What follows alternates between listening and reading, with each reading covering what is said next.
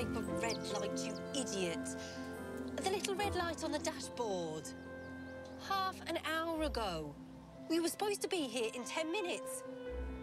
You are the AA, aren't you? Or is that Alcoholics Anonymous? Don't tell me. You merged the two organisations. You would have to change the initials on your stationery. And you replaced all your mechanics with a covering alcoholics.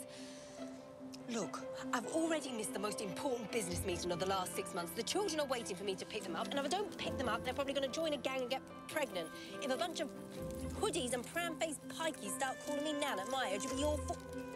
Don't hang up on me. I have paid my dues for years, and this is the first...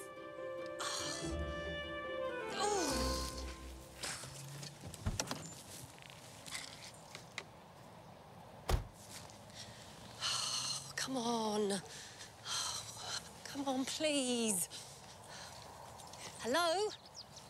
Hello? Now listen, I'm stranded.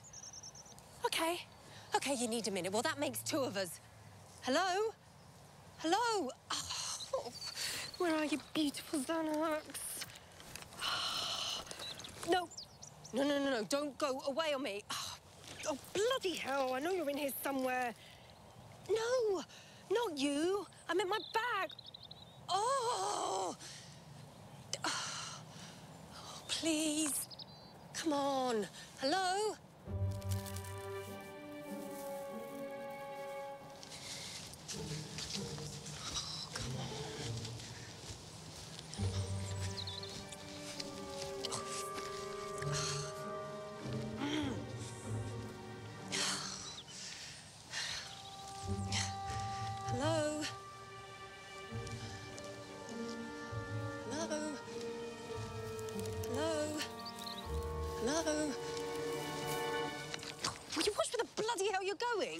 I wish I was heading to that other place. I acted like an ostrich with his head in a bin.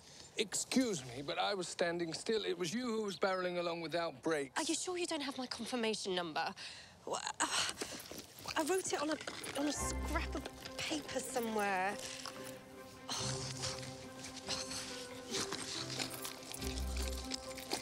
Oh, please help. Oh, of course I bloody well. Oh, come back. Come back. Gladly. Not you. Hello, are you still there? Oh, wanker! Are you talking to me or to yourself? Well, only if you're talking to yourself, then you're mad. But if you're talking to me, then, well, I'm a lot of things, but wanker I am not. Well, you're not the AA bloke who was supposed to be here half an hour ago. Or the AA operator who can't find his own friggin' arsehole. Nor are you going to smooth things over with my boss because I've just missed the most important business meeting of the last 6 months. Or rescue me from my snidey, starving husband because he's expecting to see a roast on the table when he gets home. Or my hysterical children when social services cuts them off because I wasn't there to pick them up from school. No, none of the above, sir. Wanker it is, then,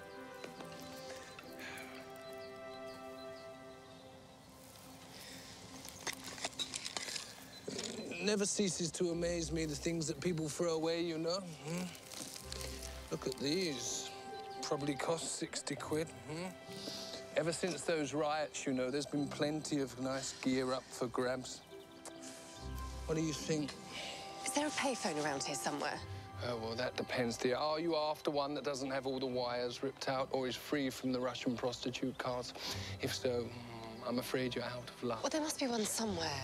Oh, I wish there was. Change is something I have plenty of. So that's your pocket money, when you and I both know you spend whatever you get on booze and drugs.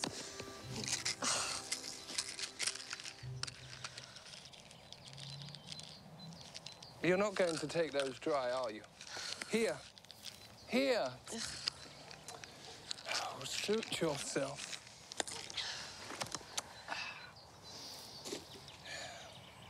You know, intriguing cultural stereotyping. So tell me, are you a mummy that's losing her yummy? Are you a helicopter mummy? A seagull, perhaps? What? Oh, come on, you know. You fly in, you shit all over the people that love you the most, and then you fly off again to your yoga classes or your fancy shoes. Oh, do piss off. Oh, you're actually a satellite mummy, aren't you, eh? Just as you're about to land, you swallow another booster rocket and off you go. Well, my best guess is you're an over-medicated hybrid of them all.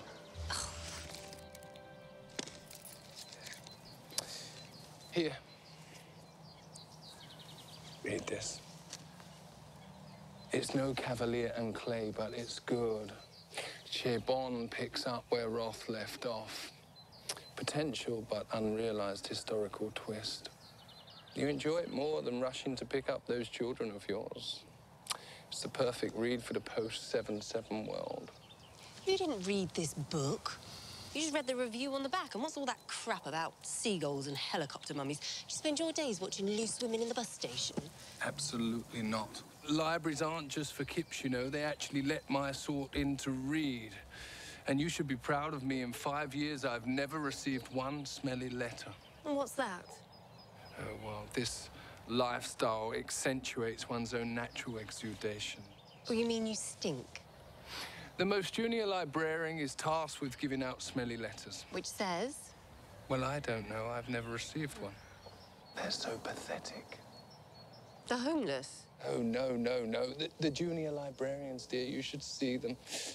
They tiptoe in, frightened in case there's some sort of outburst, whilst the rest of the librarians and patrons are only hoping for there to be some form of commotion. What an exciting way to spend your day. Well, as long as I bathe and I don't have some sort of meltdown in the children's corner. Note to self, no more leaving the children alone to do their homework in the library. But it's only for an hour or so a day. The rest of the day is work, work, work. What work could you possibly do? I was very successful until the big issue bubble burst and there was a dozen vendors in every high street. And now? Well, now I'm trying to revive the rag and bone trade, but other than that, then I'll just use my skills in asking people for money. You're very articulate. Oh, God. You're not one of those poor souls that lost their job and then their house. No, never owned a home, and I never hoped to. Are you mentally ill? No more than you. Touché.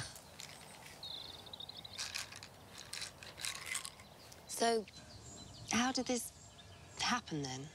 How did what happen? You know, this. Well, I thought beards were the bang-on trend these days. You know, every self-respecting tramp needs a bushy beard to catch the food to savor for later. If cows can chew their own cud, then why can't we, eh? And it scares off those inquisitive little children, although they might mistake me for Father Christmas. What I meant was, why are you a tramp? Well, you know how some people think gays are born knowing they're gay, whilst others think it's a choice. Not that I'm gay, by the way. Not that I care to know your sexual orientation, by the way. Well, let's just say that I was born to lead an unfettered existence. Material things would bring me up in hives, whilst a mortgage would surely kill me. Although I was a Queen Scout once, you know. I hope there's an apostrophe in there somewhere. I just mean that I've been uniquely trained for this outdoors lifestyle. I still don't get why you'd rather be homeless. No, homeless is such a subjective word, you know.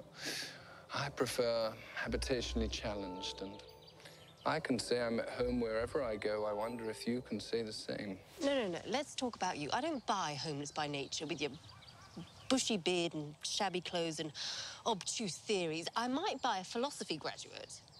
Economics, actually. But who's counting?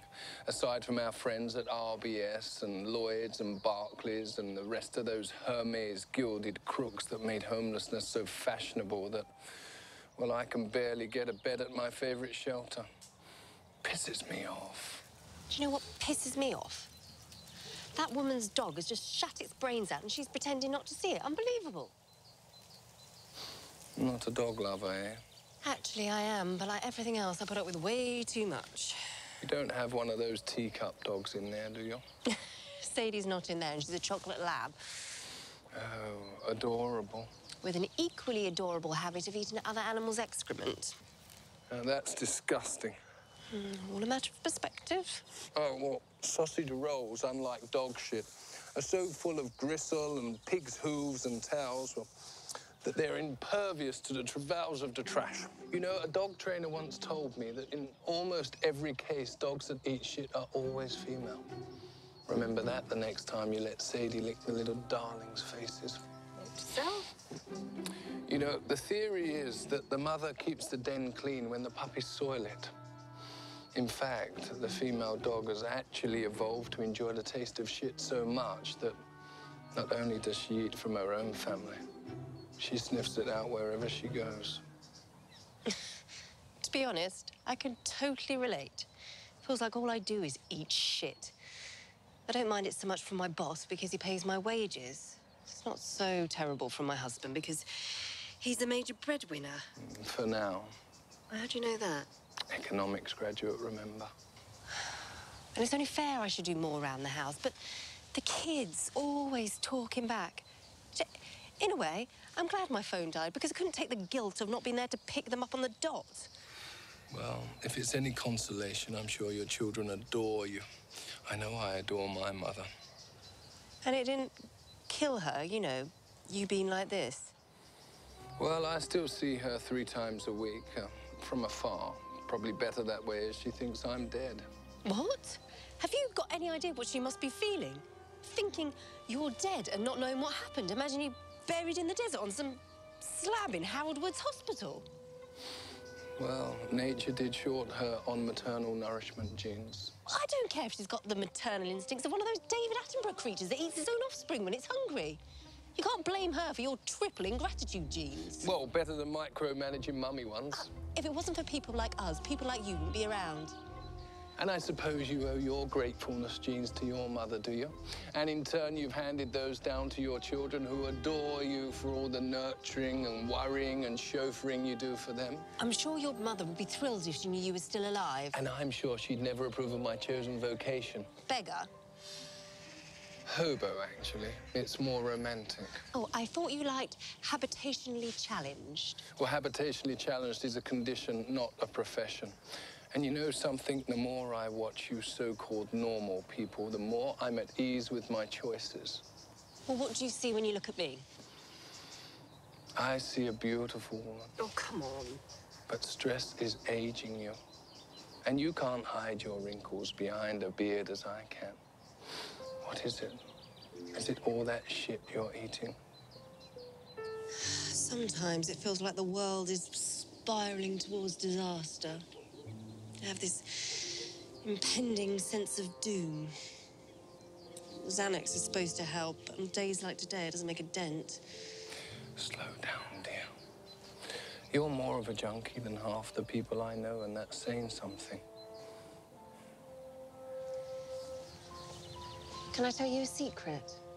Well, who am I to tell? The trees, the birds, But you really can't trust those rats with wings, you know, no.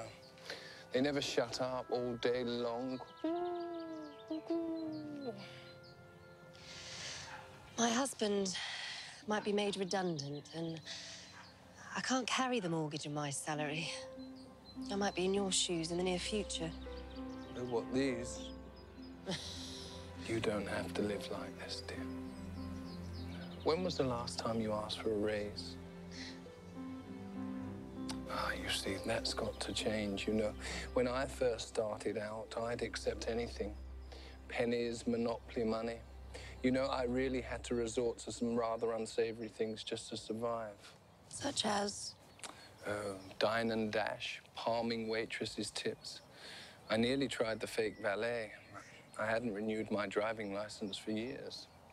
But then I reformed my artful dodger ways, and instead of asking for whatever you can spare, I'd ask for 10 quid, and, well, they'd usually scoff, and after a bit, they'd toss me a pound or two, which was probably what I was after in the first place. So you mean ask my boss for more and then negotiate? Very good, grasshopper. What else? What's your current mortgage interest rate? I'm 7.25. Oh, ridiculous. You must refinance immediately. You probably qualify for a low rate, and you must hop to it. How do you know all this and I know nothing? Listening. Interest rates are a hot topic of conversation these days, and My pan-handling skills are straight from Branson's book. One of my finer trash picks. You're very resourceful. And you deserve better. So keep your eyes open. Keep your mind clear. Nothing gets past you. Nobody takes advantage of you. You become an impenetrable fortress of self-confidence and self-awareness. Speaking of awareness, what did you say your name was? Oh, I didn't. My birth name is Robert, but my sister thought it funny to call me Robin. And now she calls you a little cuckoo. Well, she tweets all the time, but library computer time is too valuable to waste. And yours? Jessica, you won't believe this, but I think this is the first time I've had an interesting conversation in years. Here, here. Sad, really, but sweet. I think if I heard my kids say, time for telly bye-bye one more time, I think I would have killed one of those cute little puppets with my bare hands. Or you might read about me in the Sun when I kill my next-door neighbour for telling me one too many times how bright little Nigel and Sophie are because they've figured out how to electrocute moles with the burglar alarm. There's nothing more fascinating than covering Shibon to eating shit to interest rates to, well, molecide. You know, life to me is like one big game of Sesame Street. Not one of these things is like the other. I thought you were going to say life is like a box of chocolates and then we'd be done, because gump wisdom hurts my teeth and makes me want to hurl. Well, you know, must run. Places to go, people to see. Tony's al fresco diner for the post-lunch, pre-dinner buffet. What? The skip in the alley behind the restaurant. Oh, never mind. But today is a very special day. Well, how comes? My book reading group is midway through Remembrance of Things Past. Very literate. Well, not really. If we were in France, we'd be reciting it in original French text. But then if we were in France, I probably wouldn't be homeless. Well, how'd you figure that? Oh, the French have a much better social safety net. Can I ask you a favour? Of course. Can I give you a hug? Okay. Oh, it's like you're right here. Oh, finally. If I come by this park someday, will you still be here? Home is where the park is. Now let's see if the grasshopper has learnt anything from the master.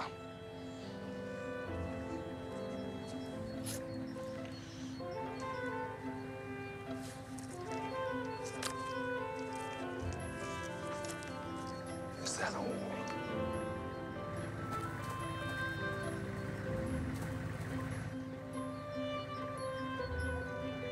Finally. I've been waiting here for hours. Oh, I'm so sorry. Where have you been? On the road. It doesn't matter, it's not good enough. So you won't believe there's massive traffic. Oh, you poor, poor dear. Do you want takeaway from Tony's or have 10 quid? Hmm? What do you say to a nice bucket of ribs and a Timothy Taylor? Hmm? I did not have to take her money. I was teaching her a lesson, and I resent what you're implying, sir. Pass, please. Couldn't resist, could you? May I just say that my intent was entirely noble, but in answer to your first question, no, not so much. There's 10 quid too much here. Yes, keep it. You need it more than me. No, I don't. And keep the pills. You need them more than I do. And don't forget to call your mother and tell her you're still alive. That's an order. And so the grasshopper becomes the master.